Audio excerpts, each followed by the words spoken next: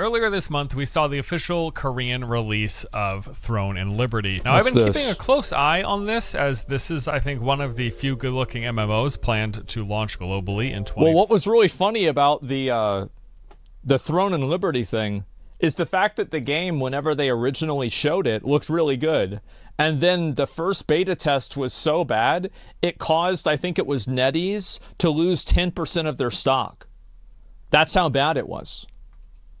24. Naturally, now that the game is live and playable in Korea, I wanted to know what people thought. Yeah. While we do expect there to be some difference and they changed between it a the lot. Korean and global versions, fact is much of the core game will almost certainly stay the same. Sure. So with that said, how is the problem was the what do combat. people think about Throne and Liberty now that they've played it? Well, for starters, good news is that it looks like the game itself is actually quite good. After implementing changes based on beta feedback, most of the major gameplay and system... See, you know, after implementing changes based off of stock feedback, if those stocks didn't go down, I bet the game wouldn't have changed that much. Because this is what's so crazy, right? Is that, oh, well, we can't just revamp the whole, can't just change the combat system. I mean, that would be, wait, the stock went down? Change the whole combat system right now. Okay, yeah, it's done? Great. That's how it works.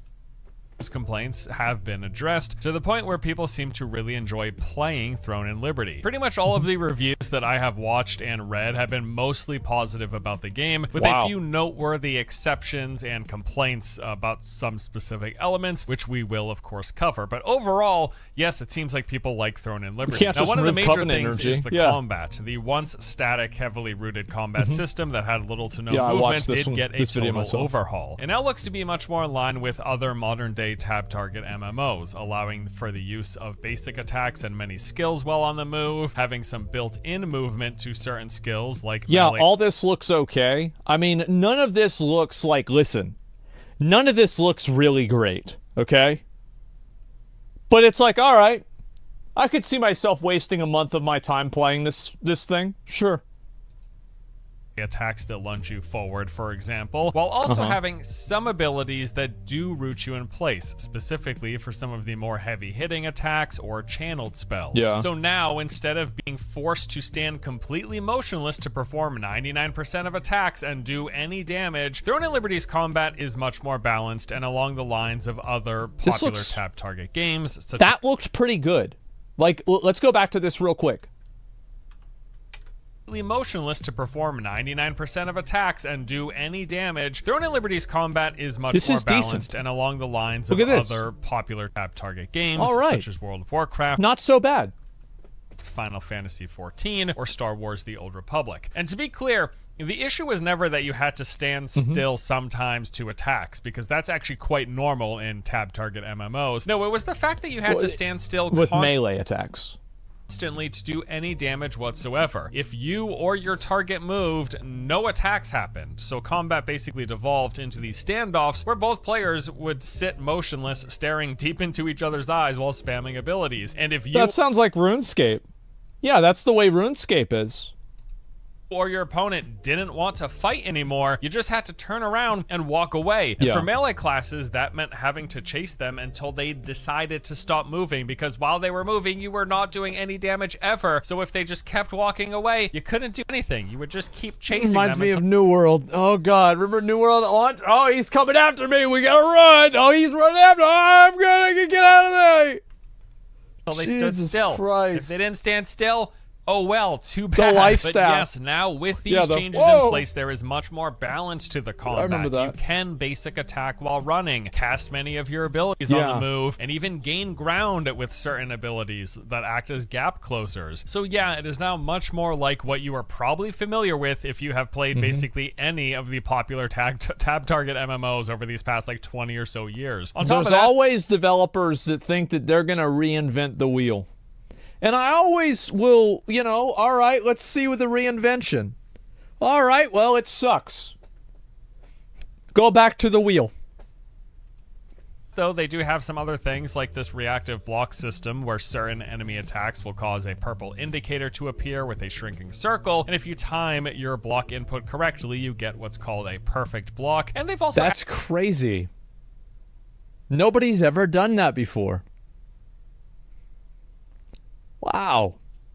Added this action cam, which removes your cursor and causes mouse movement to swing both the character and camera in sync. This is basically added and ideal for playing with a controller, which makes a lot of sense as this game will be launching on consoles. It's basically counters for Lost Ark. And with these changes, player feedback that I've seen has basically been overwhelmingly positive. Every single review that I've watched so far has said it feels much, much better. Now, obviously, if you prefer action combat a la what is seen in Black Desert or Terra, well, you're gonna be out of luck because that's not what this is. But if you enjoy the combat systems of World of Warcraft or Final Fantasy XIV or ArcAge, Throne and Liberty should now... This is just like, in my opinion, I don't think that this is... It's not a 10 and it's not a 5.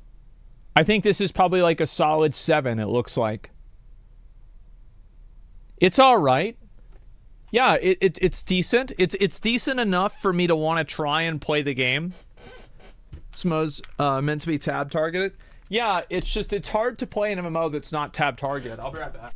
Be much more up your alley. That said, I have heard that things start off pretty slow for the first like 15 or 20 levels. That's usually how games pick are. Up with time as you progress and get access to new skills. MMO-centric YouTuber Canon specifically told me that combat starts slow and feels akin to like the World of Warcraft classic warrior experience, where you're kind of auto-attacking, you get a few skills that you use on cooldown, but those cooldowns are relatively long. It's pretty simplistic early on, but towards the end game, as you unlock more skills and things progress, it gets a lot more similar to something like ArcAge's combat, which he said he personally really enjoys. Yeah, in general, I've heard really... Yeah, I mean, all that stuff looks fine to me. Like, at least so far, it looks okay. Positive things about the combat system, which is a big deal for me. Now, another thing to note is that Throne and Liberty is a classless MMO where your character abilities are determined by the weapons you use. So instead of picking a mage, tank, or healer, you select from two of the game's 7 weapons. There is the crossbow, dagger, greatsword, longbow, staff, sword and shield, and wand and tome. Each of these come with their own skill tree that has active and passive abilities, and then from that you select what you want, which is very similar to how it works in like New World or Albion Online. Yeah, exactly. It does seem that there is a lot of skill interaction, customization, and combo potential with you having 2 weapons equipped at a time, and as such having 2 skill trees to pull from. I was also happy to hear that the game will not require constant back and forth weapon swapping, thank goodness. Instead, it looks like when you use a skill on your hotbar, it automatically swaps weapons for you. So say you're... I wish that they had that for New World. I think having to switch weapons manually feels like shit. And it doesn't, like, in Diablo 4, you can automatically switch weapons just by using a different ability as a barbarian. And in PoE 2, that's the possibility. Or that's the plan. This is possible to do that. So why can't we do that in New World?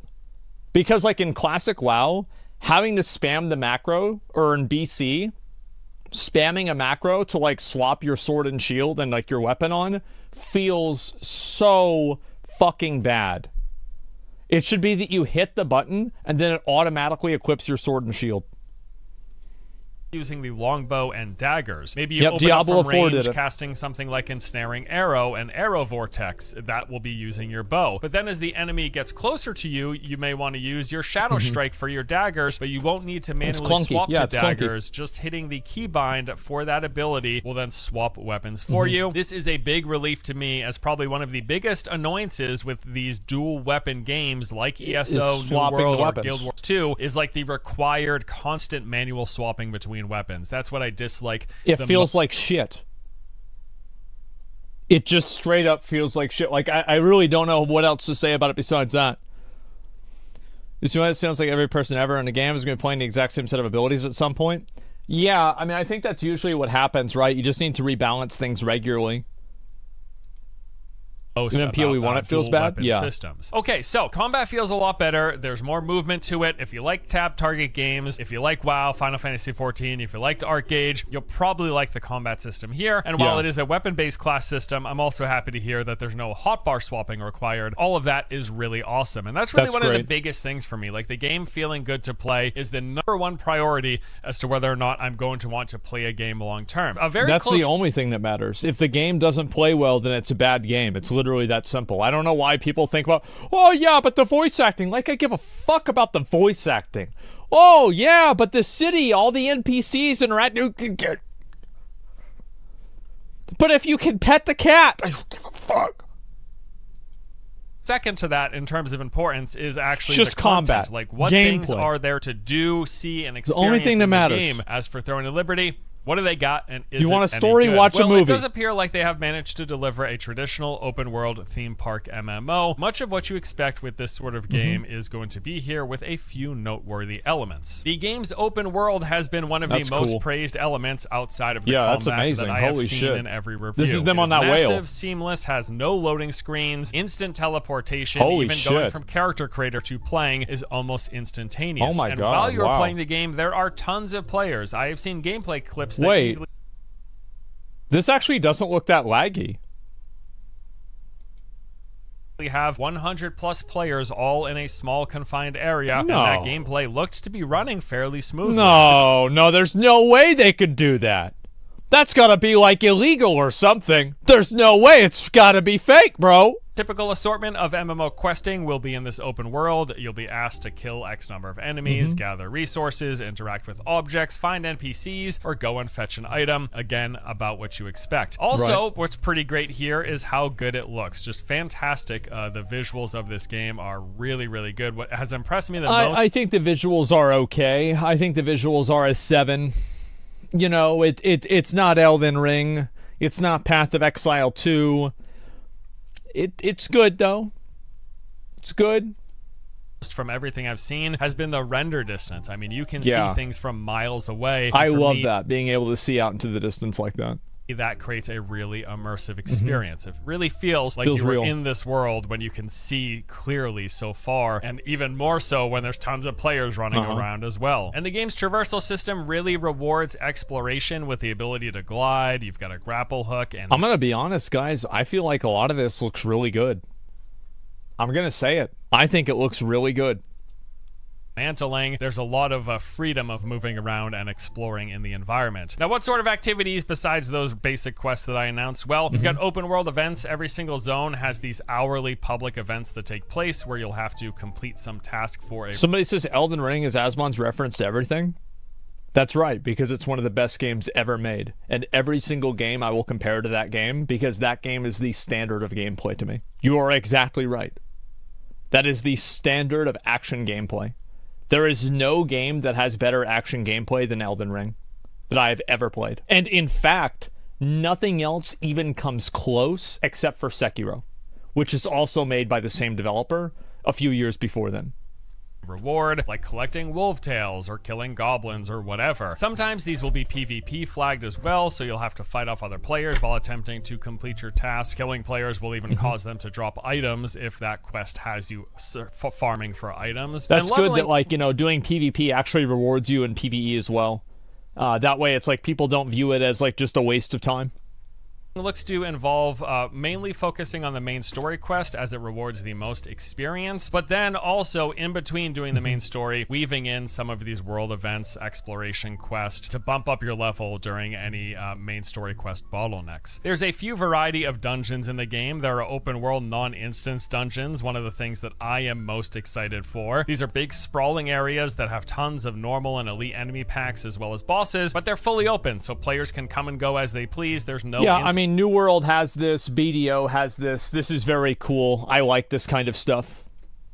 Here. And another interesting twist to this is that during the daytime, they will be fully PvE, but during nighttime, which lasts for about half an hour, it's like a 2-hour and then half an hour rotation from day to night. During those nighttime hours, the dungeons are then open PvP. Really, really cool twist to that to make it, I guess, just more engaging and add some variety there. There's also regular instance dungeons, 9 of these in the game. These are for groups of 6 players. It's your typical setup. Form your group of people, move into the dungeon, clear through groups of ads, and then take on a boss at the end. And then there's also the solo content through Taydell's Tower. This is a solo... I think that you need to have MMOs. There is like a huge subset of people that love the idea of playing MMOs solo and having solo challenges in MMOs. I think, for example, like a lot of the RuneScape bosses that they've added have been solo bosses. You look at the Mage Tower. Like, I remember some of my favorite content in Lost Ark was soloing the Guardians. I just think that's the coolest thing. Like, I used to, back in the day, make videos of, like, my Warcraft character soloing bosses. Like, if you go back to, like, my original YouTube channel from, like, you know, 2008, that was just, like, my character soloing stuff. I thought it was so fucking cool. It's kind of dumb. I don't think so. I think that people like the idea of being able to take on a challenge and then show off that they were able to do that challenge to other people in, like, the open world. I don't think that MMOs need to be constrained by the, in my opinion, antiquated ideal that gameplay needs to be cooperative for a game to be an MMO. I don't think that's the case. Like boss tower climb as you move through these floors from one to the next, fighting increasingly more challenging. It doesn't mean bosses. it's bad Speaking to of have bosses, it, though, there are obviously. world bosses. It appears like they've got around 15 field bosses in the game, all located through various spots in the open world. These open world boss battles will be quite difficult and scaled up to the number of players, potentially again over 100. This and is all around difficult. across the board, it looks like boss fights do have some interesting mechanics from what we've seen. Things like, you know, don't stand in the fire, crowd control ads. Well, it's like, you know what this boss fight is, for example, right? He's going to do an AoE and you have to get behind the rock. Like, that's like one mechanic that he probably has, and that's it. The group, pull bombs away from other players, stacking on top of each other. Any open door, any open world content like this is always just Zerg jokes. To prevent damage or heal, line of sight mechanics. You know, if you've played MMOs before, you have a rough idea of what to expect from these boss fights. But I have heard there's some interesting boss fights with interesting mechanical I do want to say that I like the fact that the numbers aren't massive in this game. variety. And then there is the open world PvP. PvP will be a big part of this game, but it is also up to your discretion whether or not you engage it. Any of the game's PvP will be clearly marked. There are timers that tell you when PvP events in the open world are going to be taking place. Like there will be certain zones. Yeah, that will certain zones become PvP zones. Fluctuate from being PvP flagged and then solely PvE. There's also those open world events which will sometimes be PvP flagged, but again, you will know, you can tell ahead of time exactly when this is going to happen. So if you want to avoid the PvP, you can, but if you enjoy PvP, there will be a lot of it on offer. And then also, it's worth mentioning from everything we've seen, there World PvP, like, I think PvP in MMOs is good and important, but it should never be balanced around PvP, and PvP should never be like a deciding variable in a game like that, I think. So, and also, like, especially small scale PvP. Like, PvP and MMOs should be focused on the spectacle of it, like tower sieges and stuff like that. It's a really big focus like castle on attacks. guild play in this game. It is not required like for much of the 3v3 higher tier or content, 1v1. both in PvE and PvP. There's a guild ranking system with guild quest and contributions that level up your guild. This will do things like unlock new rewards, access to new skills, and open up new content. You've got a guild hall that will have vendors in it, as well as, of course, that looks your really other nice. guild members running I wonder around. how much you can and the guild hall it. also has a portal to guild raids, which are essentially instanced versions of those open world boss fights. And in terms of the basic gameplay, you want to be in a guild in this game. This game, well, it looks like it's going to work like this. You will be heavily incentivized to do a variety of activities. Which I'm a fan of that. I like that. Focus on the main story quest, because that is... I think that, like, social cooperation, it's like a weird thing, right? Where I think that you should have a lot of solo challenges, but you should also have group challenges. I think that the beauty of classic WoW is that you had both. And playing in a guild should always be better, probably, than playing solo. Like, I'm not saying that you can't do anything if you're playing solo, but you should have, like, these capstone big challenges that you have to do inside of a guild. Is bang for your buck in terms of experience for leveling up, but that will be woven with doing world bosses, with doing open world PvP, with doing exploration quest and zone events. I've been told that everything is basically worth your time in the leveling up process. You won't have to choose between doing what you find most fun, like maybe I really like PvP, but it really slows up your leveling process. Well, apparently everything that you do, all of these various open world activities, will be rewarding towards your game progression and is worth your... I think you just have separate content for solo and group. It's so much easier to make and test solo content than anything takes multiple players anyway. Yeah, you're definitely right. Like, I would just like to see both. time to do. Speaking of progression, let's talk about that. Now, back during the beta, which had all of the autoplay features, which have since been removed, progression speed was a major complaint. Leveling up your character, your skills, acquiring gold and materials, everything took forever and felt overly grindy. But now, with the removal of the autoplay features, they basically retuned all of the game's progression and farming speeds. The time required... That's easy, yeah. Perfect. Problem solved. Like, this is one of the things that, like... This is why it's important to have, like, people that play games that are, like, more serious about it, because they will run into these problems, like, more quickly than casual players. And that's what I was talking before about, like, PoE. Like, because really the end game is what's going to matter. Most people that are going to play the game in any serious capacity will hit the max level. And then what do you do whenever that happens? To level your character and skills was drastically reduced. The amount of gold and materials acquired from all sources was increased, and to go along with that, the resources required for things like crafting and upgrading stuff has been reduced. Basically, across the board, the game was made way less grindy. Now, that said, it is still an MMO. It is still a Korean MMO. You need to have a gear grind. And, like, I played Once Human as well. And I feel like the gear grind in that game is, like, really not that great at max level. Like, just so you guys know, I played that game so much that my character is level 50. I have every single thing maxed out. I have a legendary weapon that's plus 10 and another weapon that's plus 10. All of my armor is fully upgraded. I've done everything. And it was kind of a...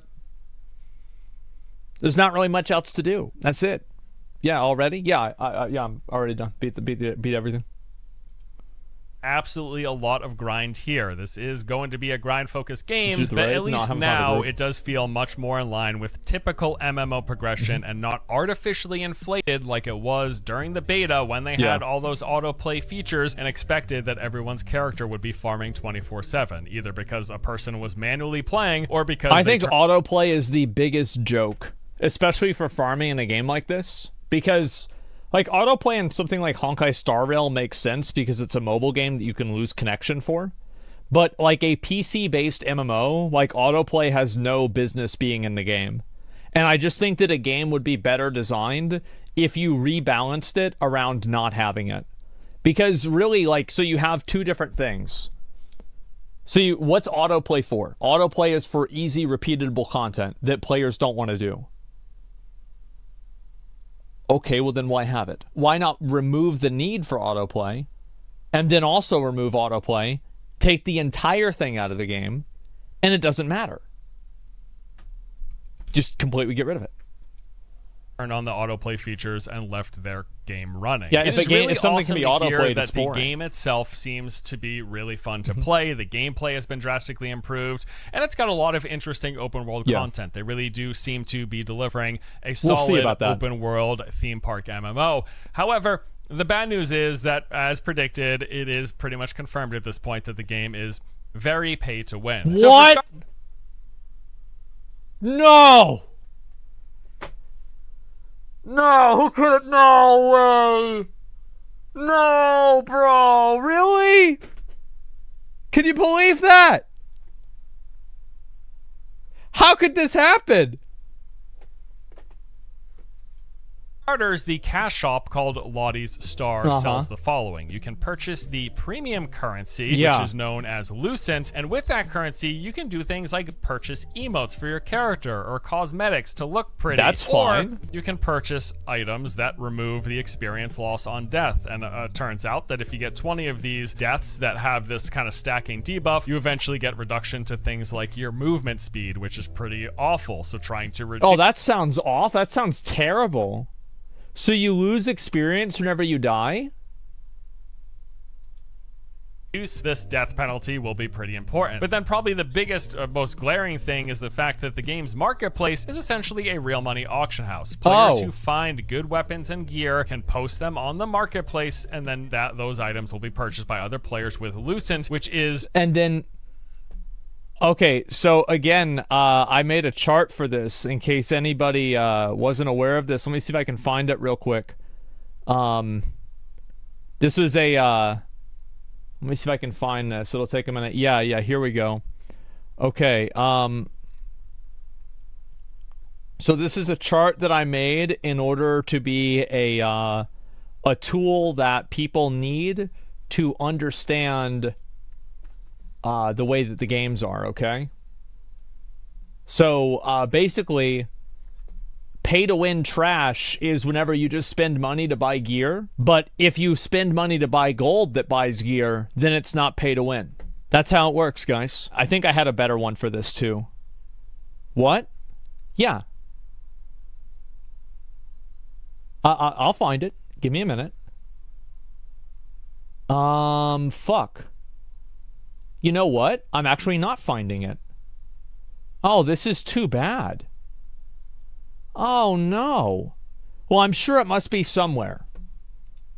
The premium makes total sense. Yeah. currency. So any player can spend real money to get Lucent and then use that to purchase some of the most powerful items in the game for their character, which is about as direct pay for power as it gets. Save it. Now, with that said, you can only buy the base level versions of this gear, and we'll still have to enhance it through the gear's leveling system to get the most powerful version of gear in the game. And that enhancing process requires a lot of material. There it is. This is it. Gentlemen, this is gaming in the year 2023, and tomorrow will be gaming in the year 2024. You're not buying the items, you're buying the gold that buys the items. That can only really be gathered by actually through the gear's leveling system to get the most powerful version of gear in the game. And that mysterious precious armor growth stone. I wonder where you get those.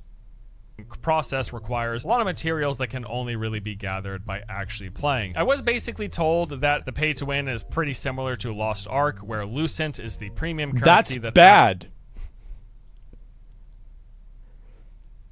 That's really bad.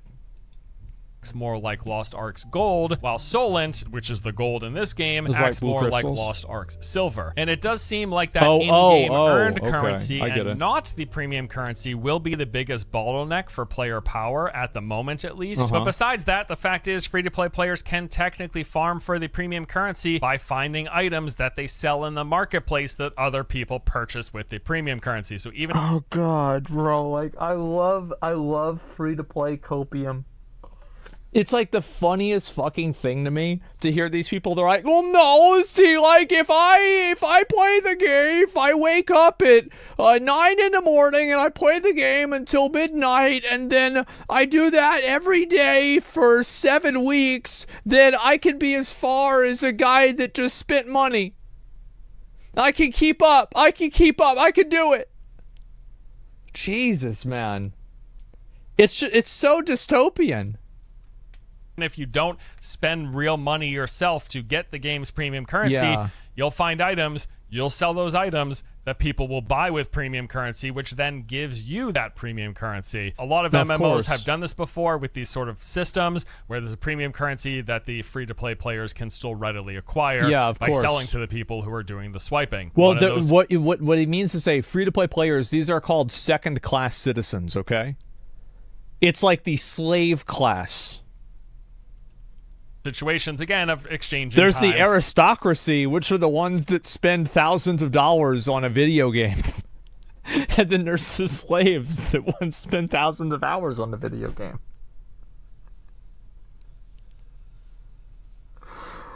Oh god, how do we get here? It's just so fucking ridiculous. Everything about this is so fucking ridiculous. For money, that's pretty much what they're presenting here. Now, I do want to add here as one final note when it comes to the monetization that, as mentioned, I watched a few different reviews, and Cannon's in particular, when he was addressing the game's monetization and sort of the pay-to-win elements of it, he did note that playing in his fully free-to-play guild, where they're not doing any swiping, they're not buying items in the marketplace by spending real cash, they have still managed to be the top guild on their server. They're the top PvP guild, ranked #1, and they have also several spin-offs of their guild. See, I don't like this mindset. I actually disagree with this mindset. Here's why. It's because just because you're able to overcome an obstacle doesn't mean that the obstacle isn't there. Like, yeah, there are people that can jump over a hurdle, but they still had to jump over a hurdle. And so I think about it like this. If you, let's say you're in shape, right? You're an in shape guy, and you're running a race, and you've got to jump over 3 hurdles, and the person next to you is Nakado Avocado, you're probably going to beat him, right? You're going to get there. You're going to get to the end before he does. It's Boogie. You're going to get to the finish line first, right? Okay. So what happens whenever it's you that has to jump over the hurdles, but there's another guy who's as equally in shape and physically capable as you are who doesn't have to jump over the hurdles? Then who wins? He wins. Because he didn't have to do that. And that's the point. Just because you can overwhelm and beat a player that spends money by being free to play doesn't mean that a person of your equal skill couldn't be in a better position than you are just simply by spending more money. It's like a force multiplier. You have a chance though? Sure. But am I the only person that, like, if I feel like, so this is the way I look at it. And this doesn't make me not want to play the game. Like, it just makes me not want to take the game seriously. So, like, if I know that the only difference between me winning and losing is spending money, then I don't really care about the game. There's no meaning in it. Like, and this is just somebody, I could spend the money. I could spend $1,000 to play the game. Okay, great. Wow. Who cares? It's like, in a weird way, it's like, having the money to do it makes it worth less to me. Is that weird? That are all within the top 10. And again, they are not swiping. They are a fully free-to-play guild. So I guess that goes to show you, if you're looking to be competitive, at least as of now, it doesn't look like you will be required to do swiping. So I will wrap up this by saying I am super happy, and the most important thing to me when I was thinking about this game was them improving the combat, and was the content of the game interesting enough to entice me to play. It seems like that is going to be the case. It seems like combat is way better. It's definitely something that I want to jump in and get my hands on now. So much about the game looks really, really good. It's a massive shame about the monetization, but it's also not unexpected. And at this point, I'm just thinking, who could have ever expected this? What enjoyment I can out of it until it feels like I need to spend hundreds of dollars in order to progress. And hopefully that never happens. Hopefully just playing free to play, I can enjoy myself. That's the game plan right now. We'll let you know how it pans out when the game officially launches globally. Now, as of now, that is planned for sometime in 2024. We are expecting in the first or second quarter, although no confirmation as of yet has been announced. I wouldn't also be surprised, I should mention, if we see some slight differences between the Korean and global versions. In particular, I think some changing to how the monetization may very well happen, but only slight. Why would you think that? I don't think that's going to happen. I mean, Amazon's publishing it. Oh, it's a good thing Lost Ark isn't pay to win then, right? Oh, they just settled that, didn't they? Differences. Maybe they rein in the pay to win a bit, but we'll see. We'll see. Like I said, the most important thing is the game fun to play? Does the combat feel good? And is there interesting content? It appears like the answer to all of that is yes, even with the presence of this pay to win. Somebody says something in here. I really cannot emphasize this enough. Any game that has a competitive component to it, you are a cuck if you free to play it. Explain to me what the difference between being a cuck and being a free-to-play player is. I don't think there is one. It's basically the same thing.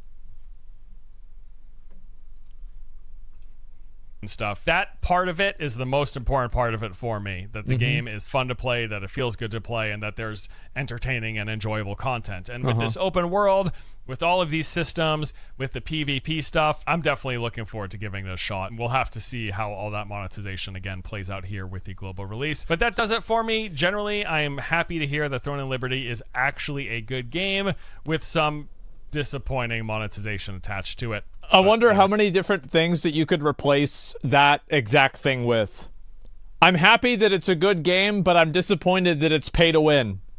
Man, you should just do this outro and then just fucking put in, you know, this game is a terrorist. Yeah, a million of these other games. Yeah, it's always the same. There we go. That's it for today. Thank you for watching. I'll see you guys next time. I think this is why the MMOs never really pop off anymore. I think them being pay to win is a huge factor. I'll go ahead and I'll link you guys the video. I think this is really good. It's a Force Gaming video. We finally hit 1 million subscribers. Look at that. Holy shit. So yeah, Warframe has the same monetization. Oh, I don't know what Warframe does. I haven't really played that before, so I can't really say. But like, what's a Hammerhead MMO? Yeah.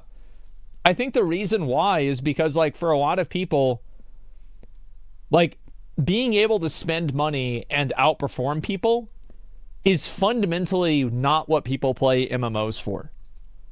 They don't want to be able to just have somebody outspend them and then outperform them. That's just not it.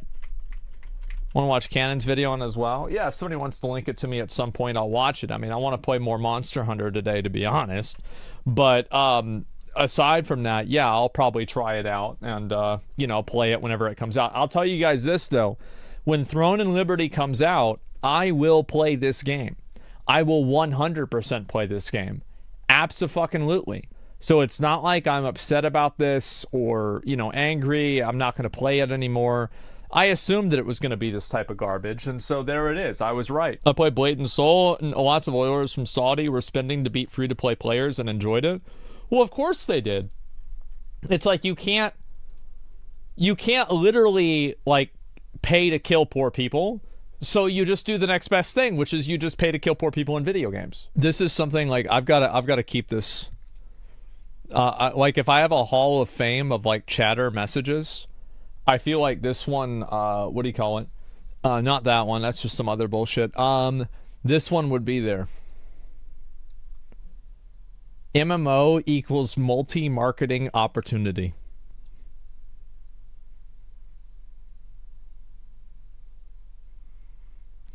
Man.